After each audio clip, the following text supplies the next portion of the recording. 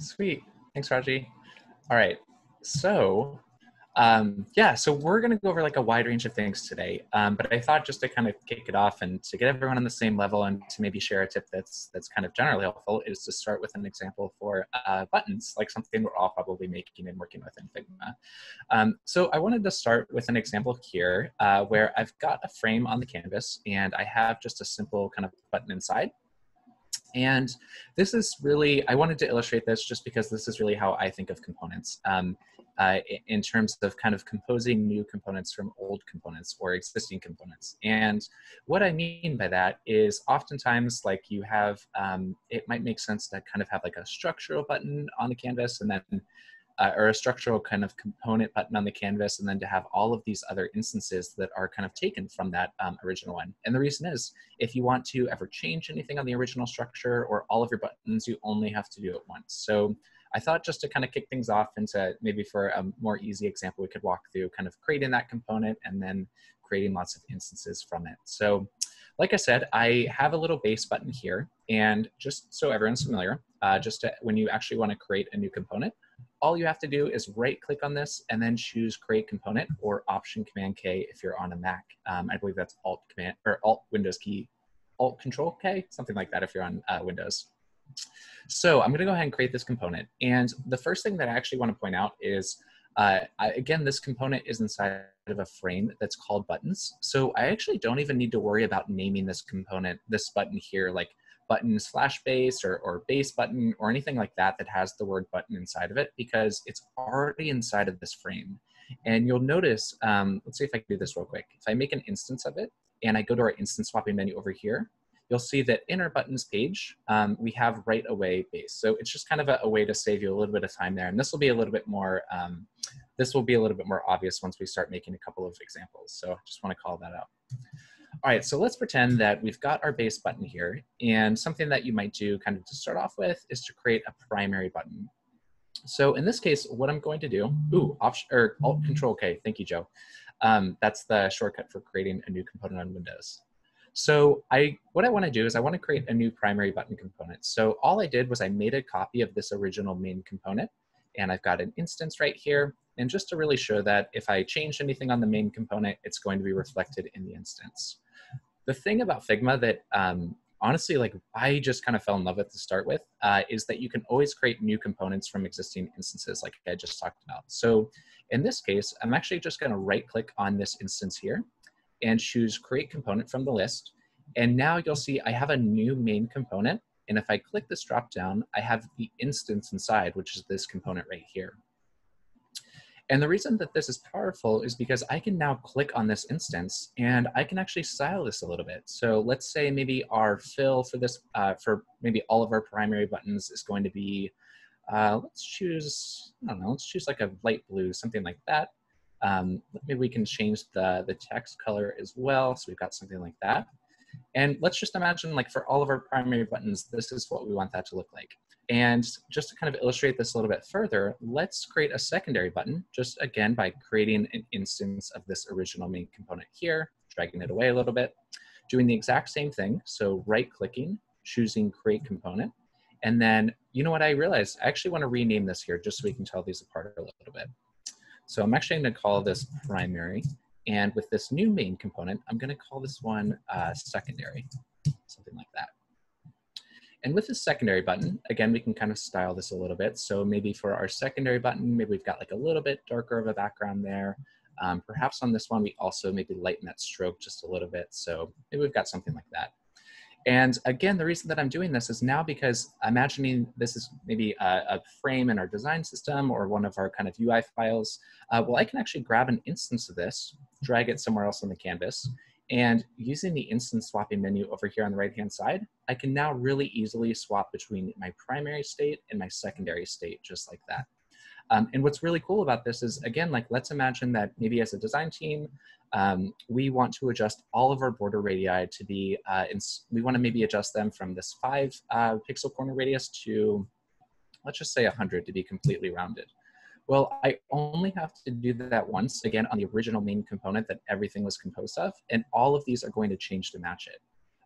You can even do the same thing. Like maybe I wanted to drop the text size down a little bit, seems kind of large. Well, I can drop this down to 18, and all of these are going to be reflected, and I can center these up inside. So just kind of a quick, I guess like this is kind of like my own philosophy as I create components. I try to think about, which you'll see in a lot of examples, I try to think about what can I start with and what can I compose new components off of. That way, if I ever want to change something, I only just have to do it once. And then just a quick little shortcut that we'll probably use a couple of times today is, this is kind of easy because we can see the instance and we can see the original kind of main component over here. But when you're in your files working, if you ever want to really quickly get back to where that main component is, you can always select an instance and then choose Go to Main Component over here on the right-hand side, which will take you directly to where that component lives. If it's in a new file or if in a new project, it'll take you right into it. So I just want to share that as well. Rogie, do you do something similar like when you're making components? I know it's it can kind of vary by designer, but yeah, I'm curious if this kind of aligns with what you do too. Yeah, because I'm a pro, I do it exactly like you. Exactly. I have ran into a little bit of the some issues with the idea of a structure component. I really love it in general, but I have ran into some, I wouldn't call them limitations, but I think as you nest components more and more and more, it can get a little bit unwieldy to work with sometimes. And I think that's always a question I'd have to ask myself as a design system designer is, hey, I've made this incredibly flexible, amazing, auto-layouted, whatever component, but like, is it too complex to work with? Like, are my designers having to like drill in? I like to call that job security. Yeah, like where you actually have to explain Don't each component. That complex. Yeah. Yeah, but generally I follow a similar structure, and I really like how you put them all in the same frame, of course, to have the same names. And then, of course, the swap menu is so easy. It's not too huge. I hate drilling down into that huge menu where I have to know the whole hierarchy. I love having those related ones right there in the swap. Yeah, another tip, just kind of speaking of swap before we get into making even more components is, so let's say like I had this secondary button on the canvas here and perhaps I changed the text inside, like I said, hello. You can always actually swap components in Figma really easily, or swap instances in Figma really easily, I should say, not only by using the instance swapping menu over here, but also if I go to the Assets tab up here, and let's say in this case, I'll just search for primary, which will launch and pull up our primary button here. I can actually hold Option and Command and drag this right on top of that instance, which will just swap it out entirely. So we can see now that I've got my secondary one with the primary inside. And actually, let me undo that just to see if I can make this a little bit cleaner. So we could hold, I think, just the Command key in this case, or the Option key in this case, and swap it directly, which is going to swap right on top of our secondary button. So what's cool about that you might have noticed is we changed that text inside for the secondary button. And when we did this swap, so I'll undo that and kind of redo it. So this was our secondary button, we swapped it, and this text stayed the same. So you can actually preserve overrides by swapping in that way, which is pretty cool. We did have a few questions related to what you're talking about now, Joey. One's from, and I'm really sorry if I butcher your name, but Sing Yu Yang. They're particularly interested in the naming of each layer in a component. What's the naming principle you find most useful? So I think they're talking about the layers within the component. Definitely, yeah. There's so many things that you can do here. And I actually think maybe to illustrate that a little bit more, I'll take us to this input page right here. And this is a little bit bigger of a file, and just another kind of quick, I'll explain some keyboard shortcuts that I use throughout just in case you might be familiar, but I just hit the UI and all of that was Command period or Command backslash. So I can bring the UI back and hide it. I use this a lot for kind of presenting maybe on screen or again, kind of like the live demo that we're doing now. But I wanted to take us to this file, I think, for that question, because this kind of addresses maybe a couple of ways that I think about naming components in Figma. So one thing that I like to do when I kind of build out design systems that you'll maybe notice if you've ever used one of my iOS or Mac OS kits is I like to include the name of the component just above where the component sits. And this absolutely isn't necessary, but the reason that I do it is for anyone who's not perhaps a designer who's viewing the file, or maybe someone who's not familiar with the component naming structure, I just think it's helpful to kind of include that name on top so that they're not relying directly on the name in the layer list. It definitely takes a little bit of extra work, but it's kind of nice in these examples where you can see, all right, yeah, this one is a check/empty, this is a check/filled. And you can kind of see without having to click and then kind of reference the layer list what components you're actually looking at. And if I bring back the UI, let's say I select this one here and I bring back the UI, this is how this looks over here in the layers list. I just have this little text label here, and then of course our component down here. So when I get into thinking about naming, I like to think about, it's all kind of like a usability challenge, right? Because when you're thinking about components, you're building them for you, but you're probably more often building them for others on your team. And I think the challenge is thinking about, if I were a designer on a team and I'm looking for, let's say, a checkbox or some sort of component, what would I search for? What would make sense for me to kind of drill down into, and where would I maybe expect to find something like this? So I like to think a lot about kind of these top level frames to kind of get into the category, and then to drill a little bit deeper by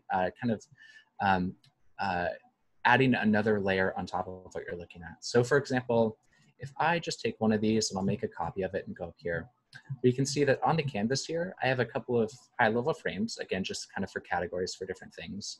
But if I go into the layer list, we can see that as I go down here and I go to inputs, we can see these are all broken up by the frame name.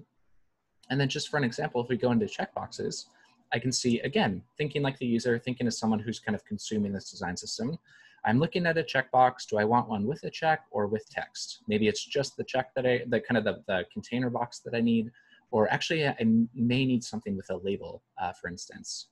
And in this case, we can go checkbox with text, and now I can swap between empty and filled. And how you're actually, how these kind of names are being derived are simply just slashes in the actual name. So with this menu up, you can actually see on the right-hand side over here, we have a checkbox that's called with text /empty. And we can see that kind of playing out over here in this instant swapping menu as well. So that's really, that's kind of how I think about namings. It's like trying to put yourself in the perspective of a user who might be consuming the design system or the components that you're building, and just trying to think about what keywords would they think about, where would they kind of expect to find these things, and then just slash naming kind of your way through. I saw a question about our emojis that we're using on the pages. Yeah, kind of funny, but that was just a way for Rogie and I to divide up who's going to be speaking about what, if you're curious. We had a hard time choosing these emojis, so they might change. One thing I was noticing too, Joey, and I think it's kind of like a subtlety that you just get used to in Figma. If you take one of your master components, let's say a checkbox, and you drag it outside of that frame, yeah, you'll notice, so if you take the main component there and drag it actually out outside of the frame, yep, you'll notice that, well, this one's very small, but you'll notice that the label for that component is there.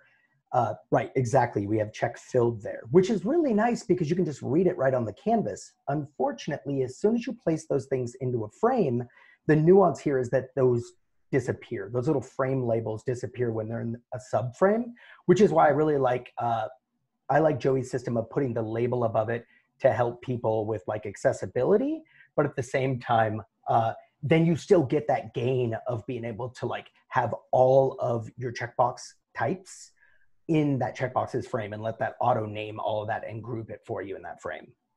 Yeah, it's definitely a little bit of extra work, but again, just trying to think about, you know, many of us use our design systems as ways to, of course, like hold and contain all of our components, but you also have to think about, perhaps there's a case of an engineer who is working in a file and they choose go to main component to see perhaps like what overrides the designer has applied.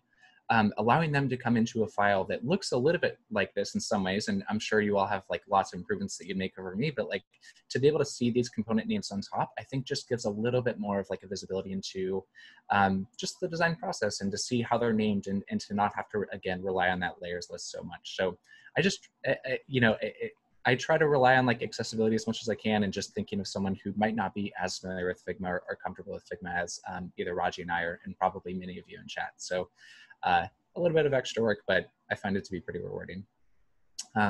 So I kind of wanted to walk through perhaps a couple of examples just to really show what I mean by instance swapping and how I built some of these components here. So this is simply just a file, and I'll hide the UI again.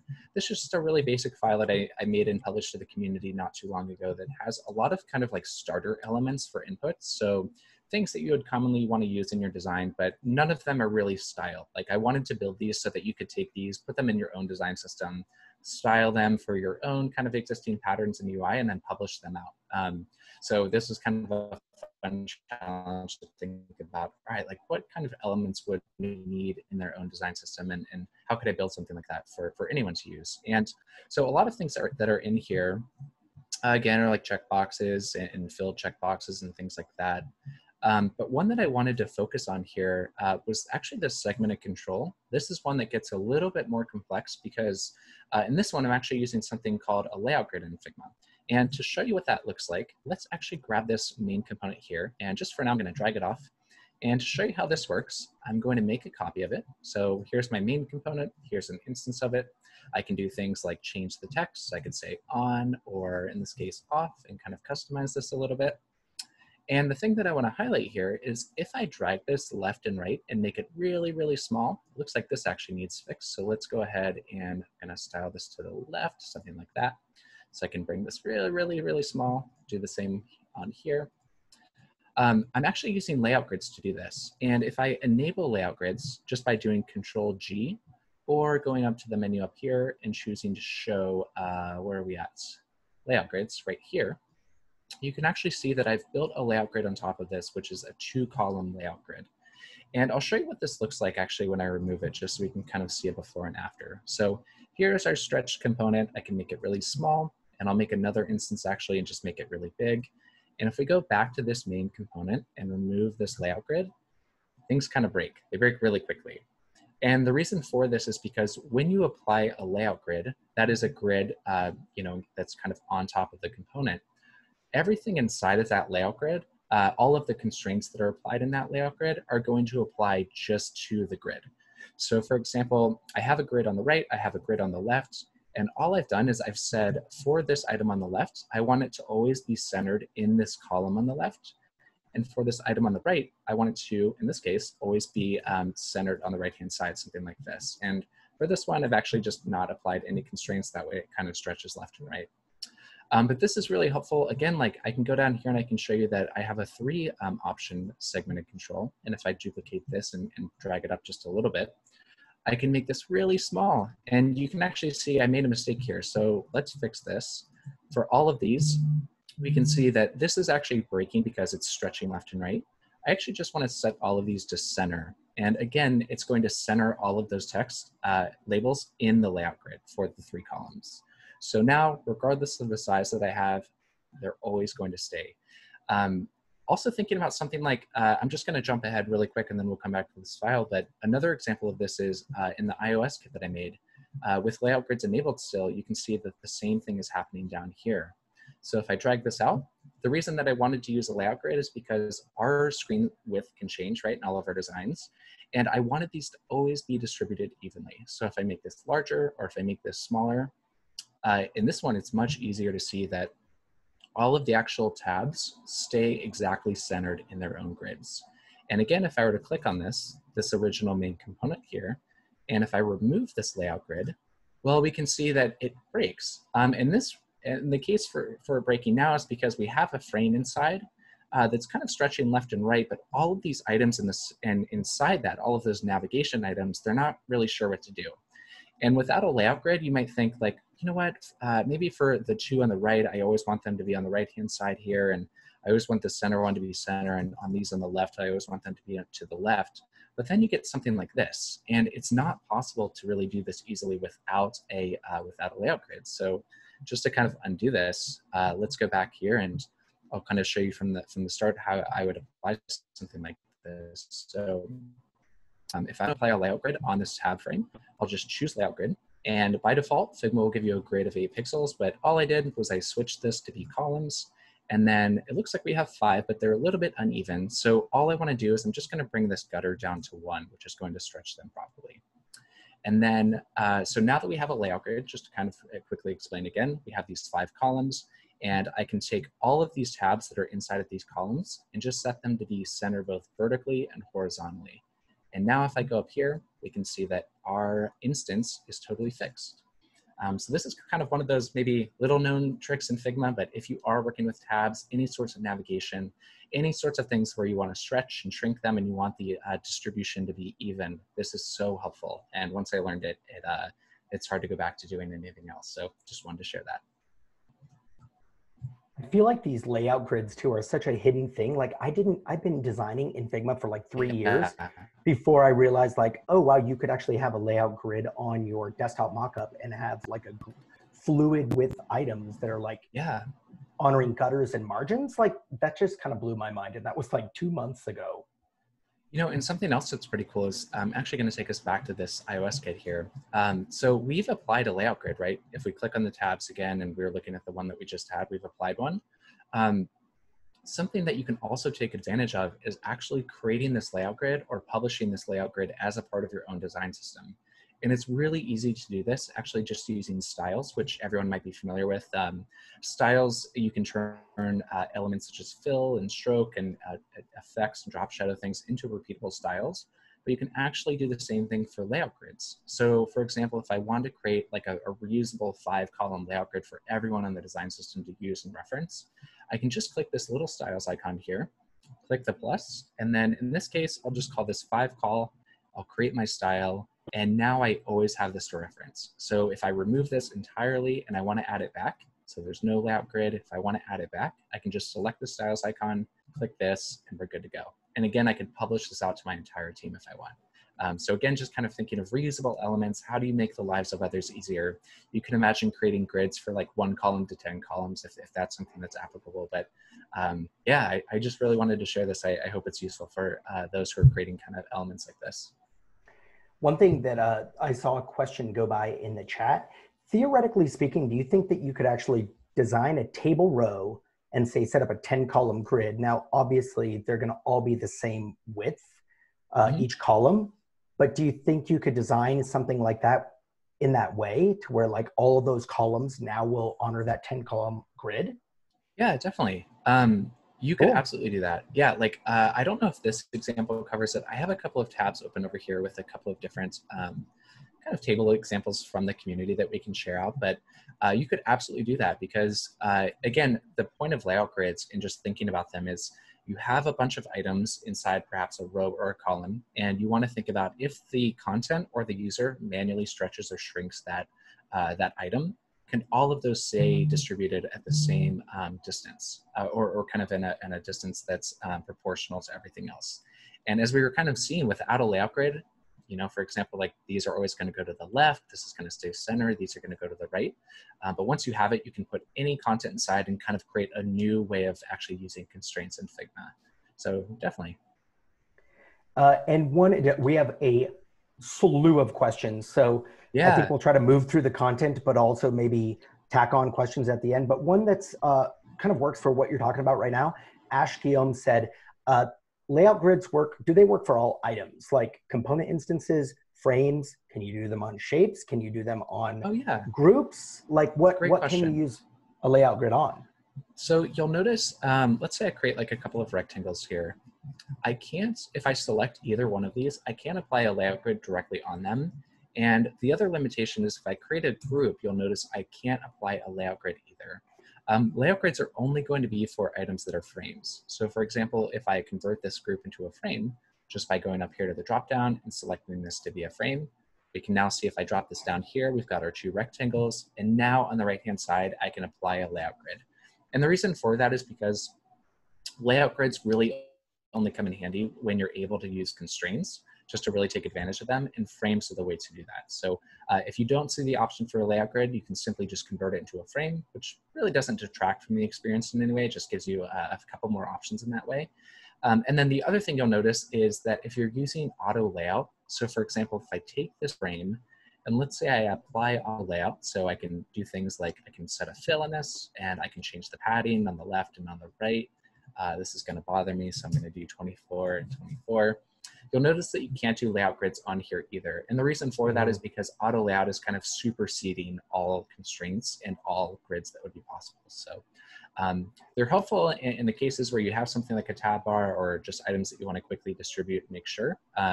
Otherwise, you're probably going to get a lot of mileage out of creating an auto layout container that can stretch left and right, things like that. Awesome. Yeah, great question. Also, feel free to always hit either Rogie and I up on Twitter or email or whatever works. Like, we're so happy to answer questions like this. It's pretty fun for us. Absolutely.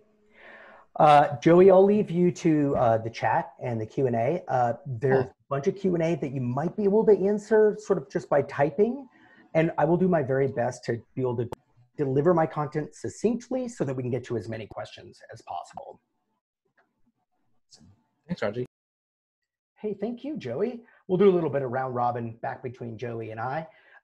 Okay, so for the first thing, I just wanted to talk about basically constraints and how you can use them. So I don't know if y'all saw, there was a friend named Ali. He put out this like Fig book library thing, and I designed a little book component for it. And so the book component is pretty simple. We've got a lot of different things that I've locked down here over in the left here in our layers. But it's a series of things like you would think it is. All these little rectangles within here are just linear gradients meant to overlay this book. And the only thing I wanted to talk about here is just remember that like components can be anything. They could be graphical components. They could be illustrations potentially with constraints put on them. But they could also be like what we understand them commonly now as like cards and inputs and things like that, little interface input elements. So with this book component, pretty simple. I just set up each one of these little gradients to have constraints. So in this case, the constraint for this little seam, or whatever we want to call that, the edge of the, I'm sure there are some book scholars that know exactly what this is, but where the binding is, I've just set those constraints to left and top and bottom. And that way, whenever I make a copy or create an instance of this component, you'll see it in action. You'll see that those constraints are honored and this gradient stays on the top. And then of course, when I resize this way, you'll see that, that this little edge of this skeuomorphic book here where the shadow drops off, that's all set up in the same way. So using constraints. In that way, we're able to create a lot of different looking books, but like with the same component. So you can see here that all I did with this component, this is why I actually locked down all of these layers here, is because those are all sort of effects that I have on here. I don't really want people messing with those effects, but really what I want them to do is when they click into this or command click right here, I want them to go right to that image because that's the item that they need to change. So I've just locked this layer here. So, and if you could imagine if it was unlocked, I would come in here and click this and I might end up actually clicking other elements. Let me actually unlock all of these things here, just dragging up to make that easy for me. But if I were to do this, notice that I'm actually touching those and selecting those layers that I don't really want to select. Really what I want to do is get down to this element here. So I'm going to lock that layer here. I'm getting all lost with my instances. And then of course I can just select this thing and put in a new image. And then in this way I can actually resize and everything kind of stays cool and good because of my constraints. So I can just resize to where I think it fits the book. Boom, there, and it's the same component for a lot of different things. The next thing I want to talk about is a little bit of wizardry. When I first started with Figma, this is a component that I made for Dribbble. So I actually grabbed it right from their design system. This was a little range slider for their promoted shots, and they needed to be able to say like, hey, I want to be able to have like 1,000 impressions, and this little slider would allow you to do that. Well, I didn't know how to make this thing. If any of you have noticed with components, you can't really override in an instance. You can't really override like this little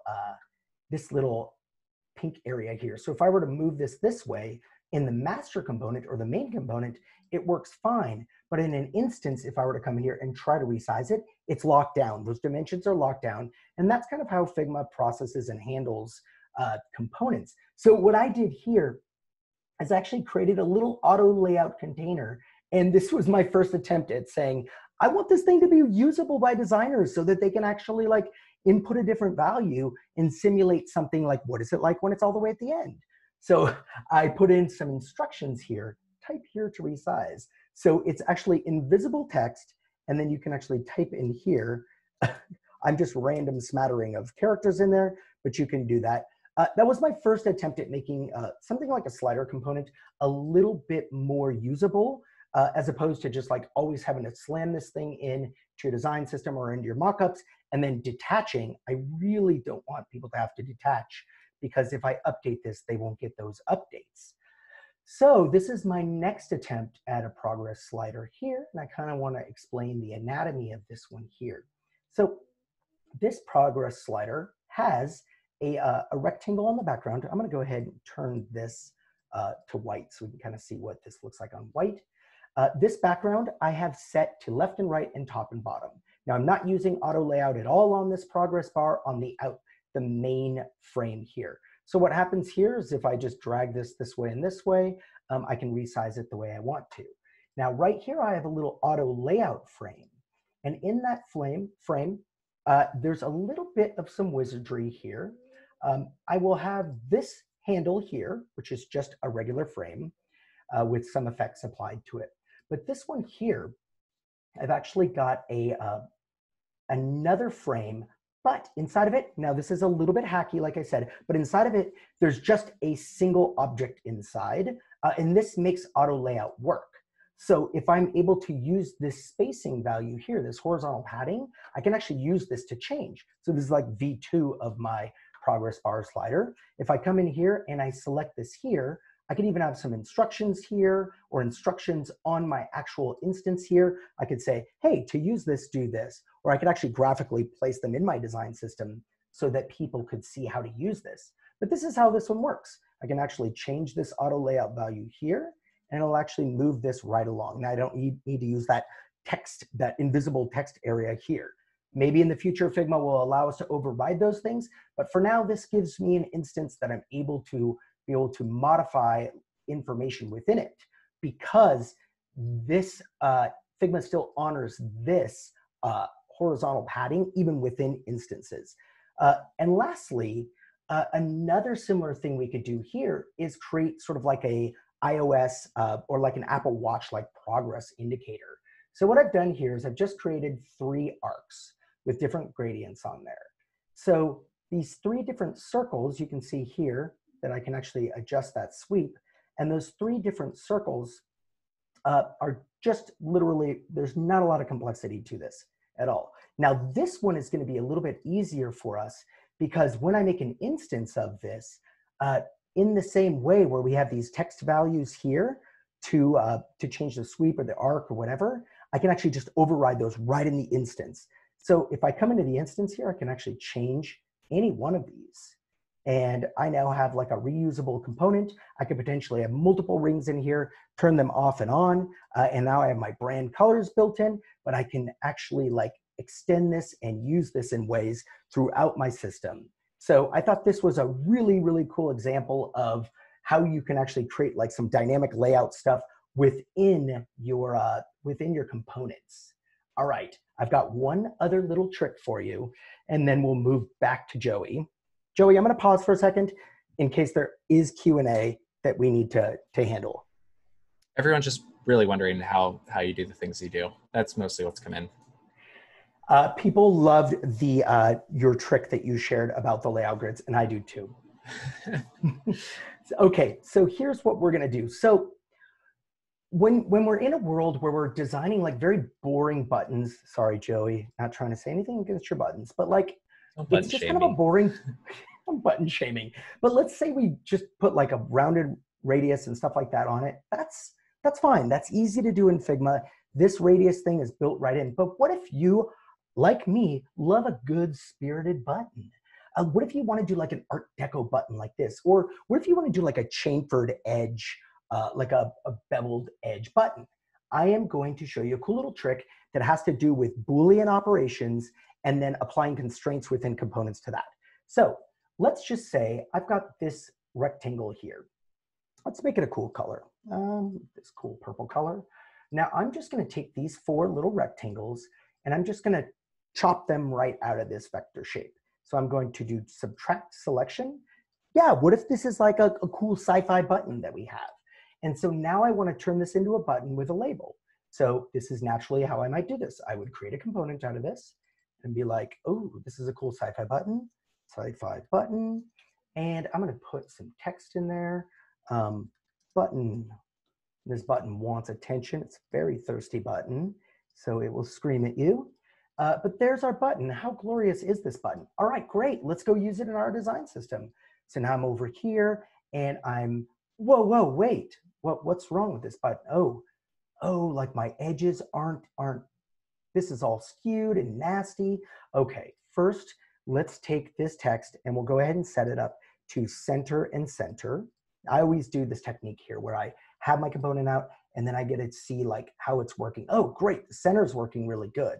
But it's still, I really want for those things to be like exactly that angle there. I want that edge right. I don't want it to squish it. So check this out. I'm going to come in here to my Boolean group. And what I'm going to do is I'm going to say, hey, for this main shape, I'm going to set it to left and right and top and bottom. I'm going to pin the edges. Now this one here, this little fella, it needs to be on the right and then the bottom. And I'm just going to set up the constraints how you would expect. This one's going to be at the right and the top. I always want it to be at the right and the top. And I'm working within a Boolean group. I know, it's amazing, and I love it too. So I'm going to go left and bottom on this one, and then I'm going to go left and top on this one, and then I'm going to hope that those constraints just apply. They just work. Over here, let's see if the glory is beheld, and of course the glory is beheld. Check this out. Nothing's changing here. It's not squishing because my constraints are actually happening within the Boolean group. And I don't need to break this one apart for you, but just to show you how this one was, it was actually constructed in the same way. So you can see that I've got this button and I've got all these effects, but really what's going on in this button is quite a few things, masking and all kinds of stuff, but those constraints are still holding. I love this trick. It doesn't necessarily work out great within auto layout because you need this kind of background element, but I dig it. I hope that helps you. I'm passing this one back to Joey. That's seriously so cool. That puts my button to shame too. Just for anyone in chat, I'm just gonna, Roger, is it okay if I put a link to duplicate this file for everyone? That would be fantastic. I would love it if people could jump in. Yeah, awesome. All right, I just shared that out. So now you'll have a file with that example kind of completed that you can duplicate and add to your own library. That's, yeah, seriously really cool. I'm gonna start, this really up my button game too. I'm gonna go Come on, ahead. Joey, you gotta drop them rounded rects, man. I know, it's too easy. Cool, all right, just confirming, Roger, you can see this, right? I can see everything and it's glorious. Keep going. All right, cool. So what I've got here, what I wanted to walk through is really the ability to just kind of share a couple of things that I was working on for the macOS kit. So for example, I get a lot of questions like when kind of creating a UI kit, like where to start and, perhaps like how, I guess like it can be a little bit overwhelming and how do you kind of like compose components. So I'm definitely not saying my way is perfect. I still have a lot to learn, but I at least wanted to share how I kind of approach something like this. So for example, this is maybe the most complex and unnecessary thing I've ever done. But I wanted to share, I made creative traffic lights that you'll see in like macOS and Figma. And I did it in a way that basically allows you to get every kind of state of traffic light, whether you're using like the default theme or the grayscale theme. And the reason that I wanted to share this kind of out was because everything in this frame here was based off of this little base action, which is just simply a circle. And I did the exact same thing that we were kind of doing earlier with our button example, where we can see here that, oh, looks like I actually have an extra one in there.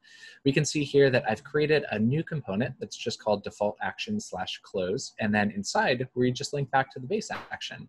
And again, the reason is, I don't know why you would want to change this afterwards, but it just makes it a little bit easier to ensure that everything is kind of based off of the same like pixel height and width. But if I ever wanted to change this, all of these change too.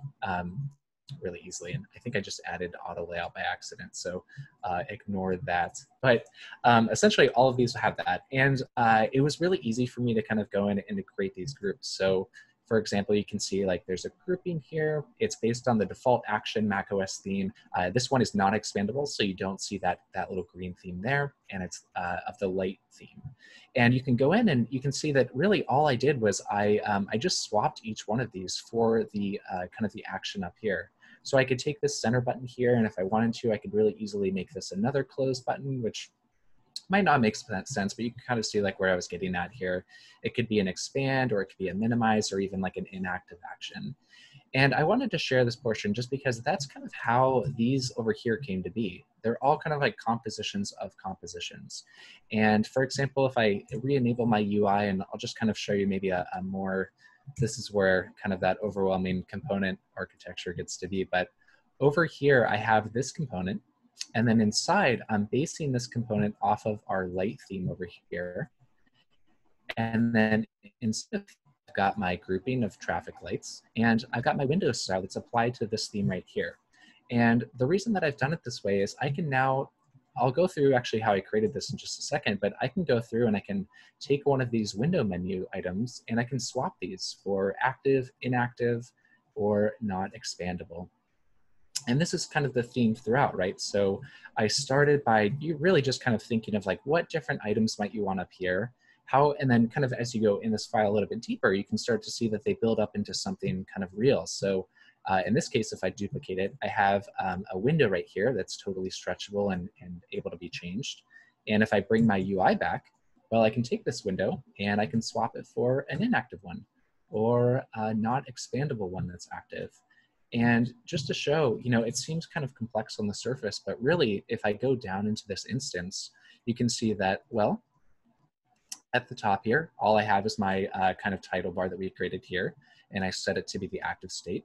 And then down here, which is kind of the window container, I just have this background here. And again, it makes it really easy for the user, like kind of thinking back to design systems and component creation.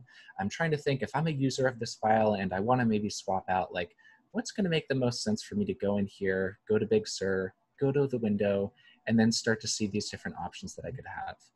So for example, if I wanted to swap a window, maybe I want this to actually be the light theme variant. Well, I could just go to window and I could see, do I want dark or do I want light? And if I'm on light, do I want the default accent or the grayscale accent? And let's just choose the default and I'll go for a blur window. You can see how this is getting kind of long, but you're really trying to think through these different states. So if I'm on a blur background, let's say I want to choose an active window, so I can choose that, and then right away this refreshes, and now I can swap between active, inactive, or not expandable kind of for the light theme here. So this is the stuff that I really enjoy for some reason. I feel like it's pretty fun, kind of repetitive work, but I think the really exciting part about it is you're kind of building a product for other users on your team to use or other kind of users of the file. And it's just really like fun and kind of good practice to think through kind of these naming conventions here and thinking through like, how do you want the user to, maybe like what would they want to swap through? Would they want to swap through active or inactive? Or do you think it's more likely that they would want to swap through dark and light mode? So maybe that should actually be kind of the trailing string there. Things like that can be really helpful and just kind of fun to work on. So maybe just to share really quickly, all I did was I broke out some of these components over here, and I just wanted to quickly share like how I would kind of compose something like this. So I've got a little practice frame here, and maybe I'll just call this window practice so we can take advantage again of kind of our naming conventions in the frames here.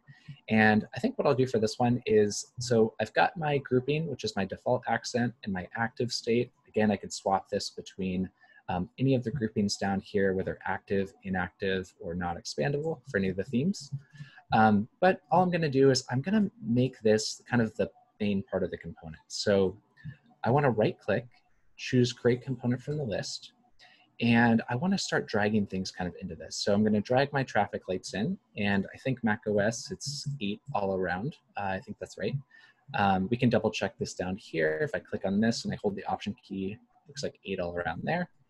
And then I'm going to drag my window title in here as well. So just center this up. And kind of a trick that I like to do when I'm building components is I like to have my main component here. I'll duplicate it often, and then I'll just stretch it out really weirdly. Like I'll try to make really random sizes or just to try to like see like, where does this break? And for example, this looks okay right now, but like if you had accidentally set this to be on the right side and perhaps this wasn't center, but it was also on the right, you get, like creating an instance and stretching it out really weirdly just kind of shows you kind of quickly, what do I need to fix? So I've got this example here. I can go back to my main component. I can select this and change this to be on the right side. Of course, center our title up just like that. And now we've got a window that seems to be working pretty well. And then the last thing I did to really compose this was I just took our frame here And I put this inside of our component. And of course, now this isn't showing just because the size of our frame is a little bit too small. So what I want to do is I want to bring this up a little bit, something like that.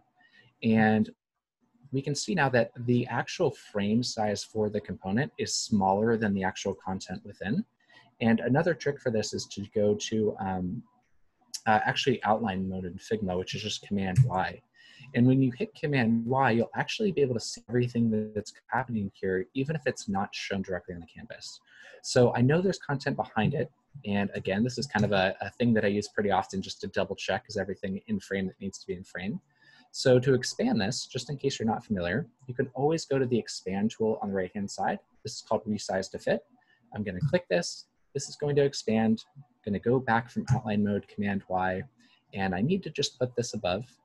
And for this one, the background, I just want to stretch it top, left, bottom, and right. And now I've got a pretty good thing here. So this is actually going to allow us to kind of expand and collapse that.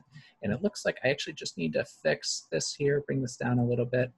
And I can choose this and I can make this darker. And all right, this isn't quite perfect, but you can kind of see where I'm going here. So you're probably catching on to, this took a long time. It's something that I love working through, but it definitely takes a little bit of practice and time. But once you kind of find like a way and a convention that works for you, it's easier to fly through it. And not at all saying that my way is the right way. And that's actually kind of why I love components and design systems so much, is because it can really vary by company and kind of designer. So I just wanted to at least kind of share my own practice here and just share how components are kind of composed for me. That shortcut again was Command Y to go into outline mode. And then, yeah, really all I did is, something that I kind of like to do often as well for going from light to dark mode is to actually get to this dark mode variant. All I did was I took my light mode variant, I made an instance of it, I placed it over here kind of in my dark mode space. I'll just do something like this now. I chose to right click on it and create a new component of it. And then in this one, I just renamed light to dark, set that, and then I started to style this. So just to practice here, I'll take all of the style that's applied to this dark one, you can copy it just by doing Option and C. And then if I go up here on this one, we can go ahead, drill down a little bit, Option Command V to paste that style. And now I've got my dark mode variant. And I can grab the title here, I can grab the style of that, paste that in here. And again, the reason that I'm doing that is because if I go over here and I change anything on the original, well, it's going to be reflected on all of these here, which kind of shows like how that composition is working, which is pretty cool. Even if this isn't that practical, it's pretty fun to do and kind of to see. So I just wanted to share that. Very cool. We are getting some feedback that sometimes our video preview in Zoom is actually above and to the right in the UI. So I wonder if maybe we can't just like turn off our video and maybe that'll help that. Yeah, totally. I would rather these people see the UI than my face. Awesome. Joey, I think I have a game plan because we have so many questions. Yeah. I'd love to share a few things here, but I think we'll go ahead and get done with the stream in about 5-6 minutes, but we'll tack on some additional time so that we can just rattle through questions. We got a lot of people in here that are asking questions, so I'd love to be able to answer that. How's that sound? Great. Awesome. I'm into it. I'm into it too. I would love to be able to answer these questions. So we're going to share this file out later, but I think what's important about just showcasing some of these things is that remember when you're making a component, like in the case of this dialog component, you can actually put things within this that can extend it. So in the case of this one, I actually created an auto layout, horizontal auto layout container here, and I can actually tack on media for some context here. So I added this little slot, but I just hit it by default. And of course, I can turn things off and on here. I have this dialog close button. I can turn it off and on here as well. So I can sort of create an extensible component. And also, I think I actually did this way as well. Yes, I imported this, so it actually didn't do it. But anything, I typically follow Joey's strategy as well. Like if I'm gonna have a footer element here, this element here, I typically wouldn't make it into being a frame. I would actually make it into be a component, pull that little component out, and then that way I can swap out things whenever I want to.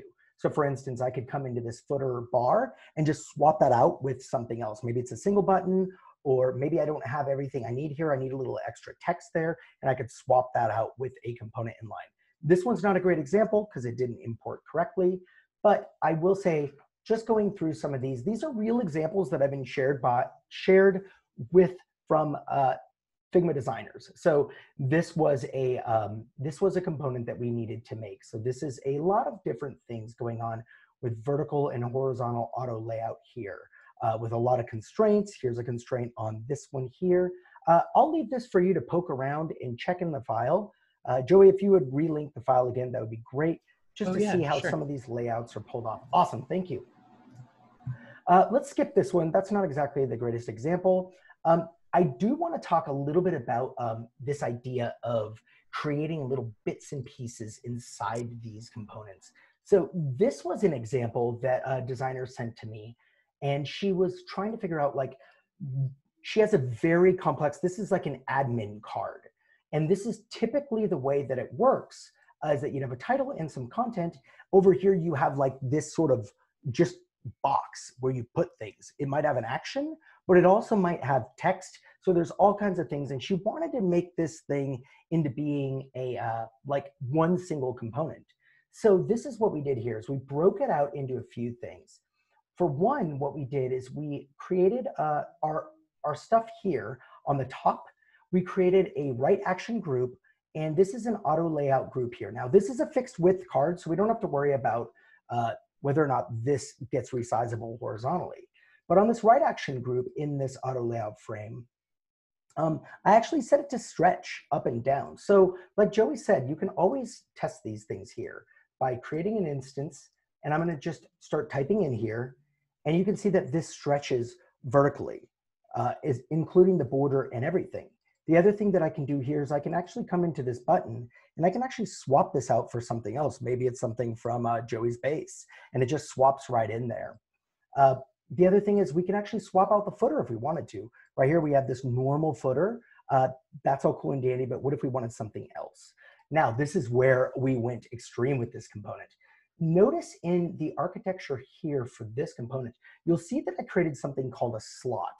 And a slot literally is a component that's just 0 height. This is what I put into my components in case I ever need to be like, hey, what if I just put in something totally, like I need some brand new content. So that's what we're doing here. This is what she shared with me, is that she said, hey, there's a lot of times where I want to bring in a table into this. It's like an expanded, more context to this card. So let's do this. Let's take this card. Let's create an instance of this and watch this in work. So here's the slot. Now I've got this my data table here, and I'm going to, because it is a component instance, I'm going to come on into this file here, which is card, and I'm going to bring in my data table.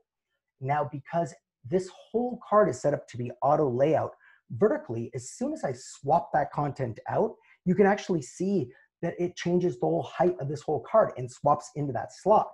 Now, it even goes down to this level too.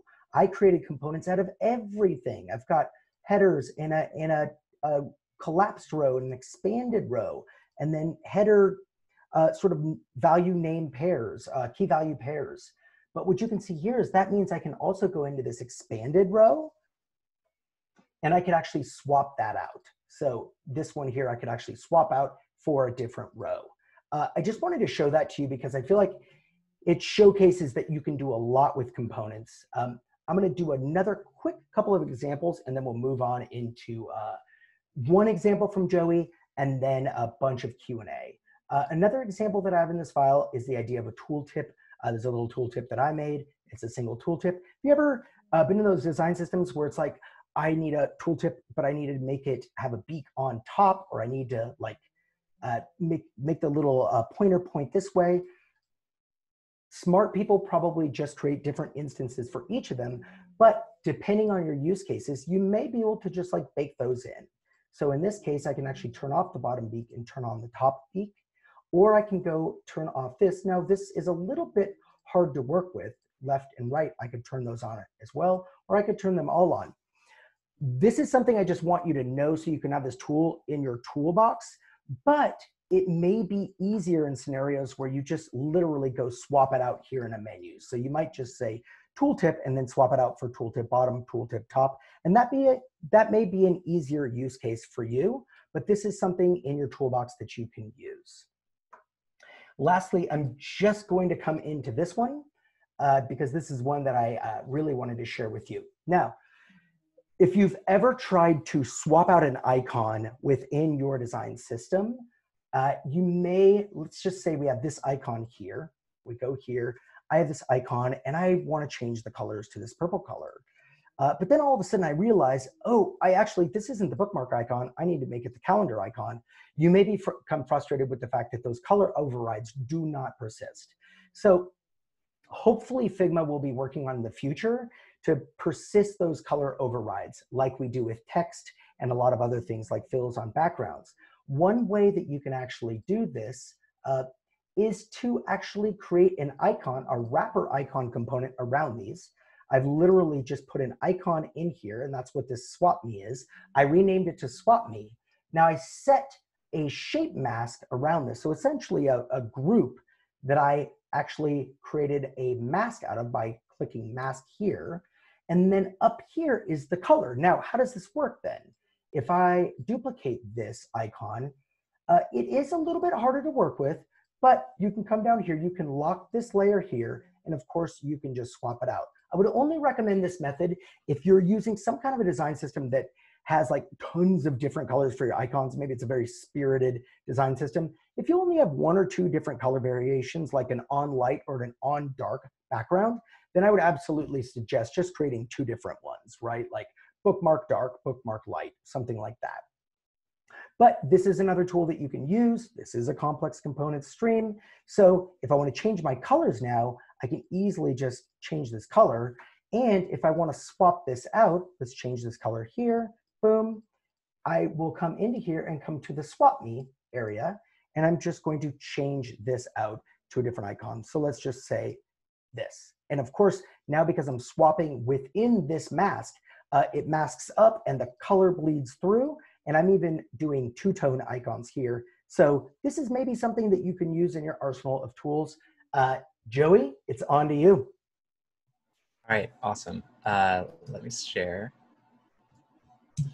Okay, so this is kind of the last example that I wanted to leave everyone with, but this is something, if you're prototyping pretty often, that I found to be really, really helpful.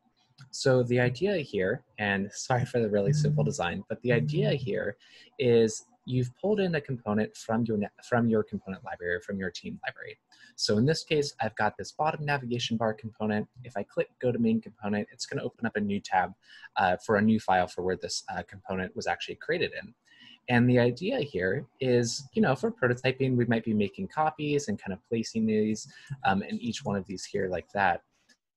And then, you like often will have to if you go into prototype mode and you want to link these up to different pages in the design, you have to kind of do them all individually. So the idea is to actually undo this. So I'm just going to delete these for now. And with this instance that you've pulled in from your library, to actually just right click and make a new component of this. So now you have a local component in your file that has an instance inside. And the reason that I want to do this is if we take this component and we copy it, and I'm just going to paste it in this one and using my alignment tools, place it at the bottom here, paste here, paste here. Well, now if I go to this component in prototyping tab, and for now I'm just going to wire these up really quick. So I'm going to say when the user taps this first icon here, we want to take them to this page. When they click on this bookmark icon here, we'll take them to this page. When we click on this bell icon here, we want to take them to this third page perhaps. And now if I actually click on the canvas, all of these are wired up based on that connection that was just created once. And this is so cool because you don't have to publish these components out, but they're really going to help you. Let's say for example, oh, we actually need to break this this instance, or maybe we need to relink this one to go to another area in the prototype. Well, I can do that. And then let's actually for now just show you, if I were to click on this and delete that connection, these are no longer wired up. So yeah, kind of the last trick that I wanted to leave everyone with, but you can imagine things like buttons or new actions or search fields to really take advantage of this. And someone asked about, can you change them to the active color? Well, you could really easily swap these. So, or not swap them, but I could customize them. So because these are all instances, I could actually go in and I could copy the style of this one, and for this one to be selected, I could go in and paste this in just like that. And I could do the same thing here to kind of mimic that up. So copy the style here, and go back and we can paste that style there just like that. I'm just using Option Control C and V for that. But yeah, that's really how I would approach something like this. And now when you're actually prototyping, of course, these are all going to be wired up. So that's my maybe most complex component example of the day. Awesome. I think people love that. I remember when I first learned, I love that too. So we've got a lot of questions. I say we're going to give about 10 minutes to this. I'm going to just rattle off the questions to Joey. And if you need me to try to answer, let me know, Joey. But I'm just going to keep them coming until we can. Let's get through them. Let's get through them. Okay, let's go with Veronica's. I hope Veronica's still here. Do you have any advice about saving versions of components? Good question. You know, to be honest, I like to use version history quite a bit. So just a quick tip is like whenever you do publish components out of your team library file, on each component push, it'll create a new point in version history. So if I were to actually, let's pretend that I want to make this maybe a file. So I'm going to go to the Assets tab, and I think this will work. I can publish this out. Let me move it to a team real quick. Can I do this? No, I'm on a different account. Essentially, when you would actually publish a file, you'll see a little dialog that says, are there any notes that you want to add for this component push? And when you add notes inside of there, that's going to be shared in version and history. And I think that's probably the easiest way to do something like that at the moment, just so you can see on every component update that you've had, you can see exactly what changed in that change log. Awesome. Okay, let's just hit a few more. Yeah. Let's see, there's so many that we're not going to be able to get to them. Joseph asked, there's a few questions about this. Like, would you recommend grid for components over, like when would you recommend grid for components over auto layout? Yeah, so I would recommend a layout grid whenever you have something like this that you're going to stretch and shrink and you want these to always work. Auto layout is going to work really well if you have, for example, like just to show you, I can maybe break this one. I can go in and I can make this here an auto layout container. This is going to work nicely because it's going to really easily kind of predict the alignment for things, but it actually is going to be a little bit tricky when you want to stretch and shrink this like that. So that's when I would use layout grids just to really make sure that you can keep those spacing elements as kind of evenly as distributed as possible. One quick thing that I do want to share about auto layout is it doesn't just have to be used for components. Like for example, one thing that I did with this file was I really quickly kind of wanted to clean this up just to present it a little bit nicely. And you could imagine maybe a file where you have something like this and these are all kind of spaced out, and it could be frames, it could be elements that you just want to tidy up. One tip is to actually select all of these, do Shift A or tap Shift A to apply auto layout. I can over here change my padding or change my the spacing between the items, group that just like that. I can go in, I can add all of these to the top. And now if I want, I can turn off auto layout and break that frame. And now I've got these all tidied up really easily. So that's something that I use a lot just to keep files clean and to kind of take advantage of the auto layout feature in maybe a way that's a little bit different than you think. Great. All right, let's, yes, I'll just answer this one really quickly. Olawele, hopefully I didn't butcher that. Is there a hack to use auto layout for the sweet button Rogie created? Well, with the very simple example that I made, you could actually, and I was actually trying to type an answer to this too, you could actually create little shapes of the butt caps. I just wanted to say butt caps, but you could create little shapes of the butt caps for each one of the sides, and then you could just tack those onto the end of the auto layout. But in the bottom example there that Joey's showing, that one's a little bit more difficult because now you have these like double borders, so you've got a lot going on there. So it's a little bit more difficult. All right, let's see another one if we can do. Can you show, oh, how do you copy and paste styles? Can you show that again, Joey? Oh yeah, sure. So maybe I'll just create something above here. So if you have a rectangle like this, and let's say it's red and maybe you have a stroke around it, something like that, and you have a new rectangle down here, if you want to apply this style to this rectangle, you can always right click, go to copy and paste, and then copy properties. But a shortcut is Option Command C. So I can click on this, Option Command C, click on this rectangle, Option Command V, and it's going to paste all of those styles no matter what you have right on top of the new element. Awesome. Okay, the next one we have is, do we have a best practices for tables? And if so, I think you had a link, Joey, for like an auto layout table from the community that maybe we could just shove into the chat. That would be awesome. Yep, I will share that. So I went to community, I typed in tables, and the one that I was kind of referencing for today, there's actually a lot in here. So I'll grab this link real quick and I'll share this out. Copy that link, paste it there for everyone. Here's another good one, and I think we have just a few minutes, but Singyu asked, can we make the navbar component have a hover effect while we link them to different screens? So can we demonstrate like a hover effect on a navbar and then that hover clicking it and going to something? Yeah, let's see. So probably the navbar they were describing was something like, would it be something like this, Rogie, do you think, and doing a quick hover? Yeah, I think so. I think that could work. Yep. Okay, so I think how I'd approach this, I'm just gonna do this live with everyone. How I would approach this is I would have maybe navbar, and I'll just call this default. And then I'll have another one over here. This is an instance, of course, and I'll just call this navbar slash, just call it hover. And I think what I would do here is just to kind of demonstrate, maybe we have one of these items over here kind of as an active hover state. So we can add a quick little like drop shadow on it. Again, this isn't perfect. This is a mobile navbar, and you probably won't do hovers on mobile, of course, but just to kind of show what this would look like. And I can also turn off, let's turn off clip content there, just so we can see that drop shadow. So I think what I would do is I would go into prototyping mode, just like this. I would set up a new interaction for this one where on hover, I want the user to go from this one here to this one. And instead of a click navigation, I just want to do a hover action, or sorry, a click interaction. I just want to change this to be a hover interaction. You also have all of these others here. So it could be a drag, it could be a press, mouse enter, leave up or down. But I'll do a hover, and then on hover will be taken to here. And I can share this out really quickly. So let's load the prototype for this file. And now if I hover over, we can see that on that hover, it's going to present that for us. So yeah, I hope that helps. Awesome. I think based on that, we have so many other questions, but I think we're going to have to be done just to be respectful of everyone's time. I just wanted to say thank you, Joey, for all of your sort of prowess on this and for sharing. And I want to thank everyone for like the myriad of amazing questions and just generally like digging in with us and loving on Figma and trying to do some cool stuff. Joey, got any words?